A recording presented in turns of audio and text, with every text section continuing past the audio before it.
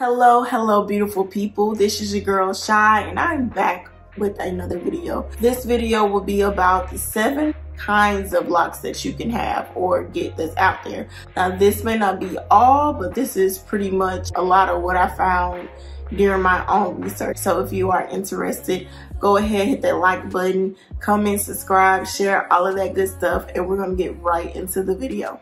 All right, y'all. So I have my little handy dandy. Okay, I'm just playing. We're gonna be talking about the 7 kinds of locks that you can get, you know. Okay, seriously. All right, so the first one I have is freeform. Freeform locks are, I would say, kind of like the low maintenance locks. So some people choose to let their hair just gradually kind of mat up together. There's not a specific grid or anything. It's kind of like whatever naturally forms as a lock is what they choose. So some people will kind of finger coil to start it, you know, just to get it started. Some people actually just wash their hair repeatedly and just let it kind of do it on its own. I think some people who have done freeform, I want to say J. Cole's was kind of like freeform-ish. Freeform is simply letting them be free, let them do their own thing. You're not trying to have it all neat and nice and you have to get a retwist every, you know, 4 weeks or anything like that. You literally just let them do their thing. Subsystem of that is semi freeform. I notice a lot of people who do semi freeform, they tend to get retwist, but it's very like far and few in between, or their locks are mature and they just stopped getting twist. So it could be one or the other with the freeform. Another one I saw was wicks or Congos, and wicks is kind of like Kodak wax locks.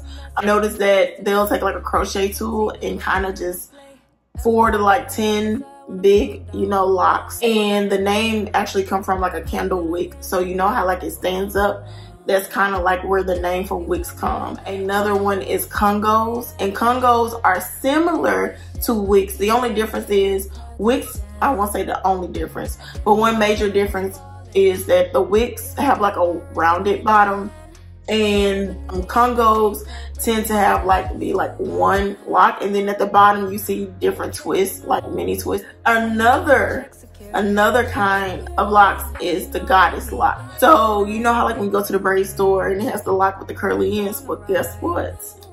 Some people are choosing to do that naturally. I'm all for it. You pretty much just keep your ends curly. You can already have locks and kind of comb out your ends, put a little conditioner on there and kind of let it be free. And some people just naturally have that soft, loose, curly texture. So naturally they have little ringlets at the bottom of their locks. Now we have unto the king and queen of locks, which I would say, which is traditional locks. Traditional locks can be started by so many methods, so coils, twists, braids, that kind of thing. This is what you're usually seeing as far as like the headliner of locks. When you go on Instagram or you look at pictures, most of the time it is traditional locks. You can have like different shapes, so diamond parts, square grids, no grid. So they tend to range, I would say, from like 20 to like 150-ish, you know, and it can be done with coils, twists, instant locking, that kind of thing. So a subcategory of traditional locks are micro locks, and that is simply smaller locks compared to your traditional ones.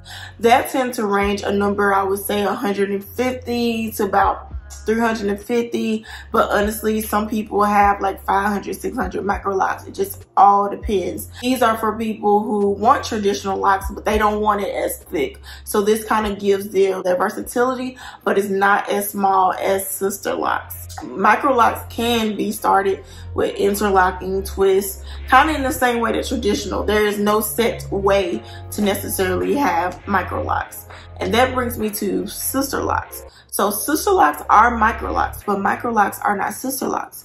Sister locks, I believe, was made by Dr. Crowell. I could be getting that wrong. I'm kind of thinking of this on the fly, and it's patented. So it's a specific type of way that you have to do it. It's a certain grid system. There are certain rules that must be followed. Training is done, and it has to be done literally by a sister lock trainee or a sister lock consultant. And they actually have a website in each state to let you know like who's legit and who's not. These are very small. They use a special tool to create the lock, and can range literally, I would say 275 and onwards.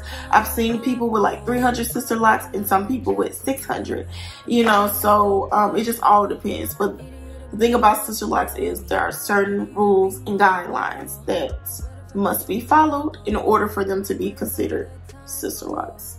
And lastly, I'm going to call these like the instant locks. And these are the ones where pretty much you're not necessarily, I guess, going through an ugly stage. So you can like go in and you already have a full form lock. So you're not waiting for your texture to change. They kind of like back comb your hair and kind of just intertwine it with like a crochet tool to kind of form a lock.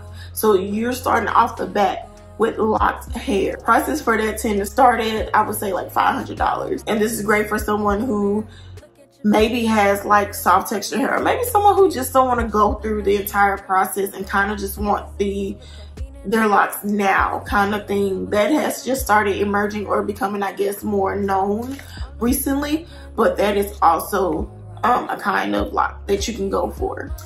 All right, y'all, so that concludes my video. I hope this provides just a little bit of insight for those of you who are interested in starting your lock journey but just don't really know that much. This is kind of just a quick synopsis of it. Of course, you can find more information on the internet, but hopefully these pictures and descriptions kind of stir you in the direction that you are looking for. So thank you again for watching, and until the next video.